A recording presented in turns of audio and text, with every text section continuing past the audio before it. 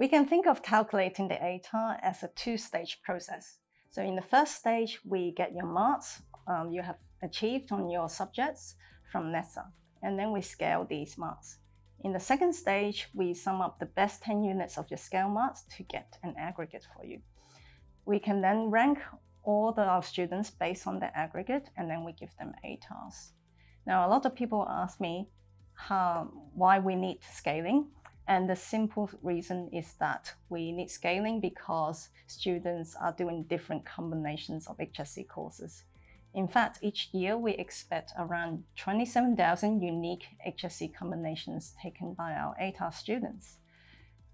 With students being free to choose their own set of HSC courses to do, it means that each HSC course will be taken by a different group of students.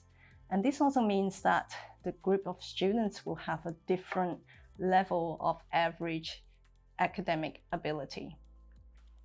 So you can imagine that it will be much harder to get a good position on a course where all the other students are quite strong academically versus on another course where students are weaker academically.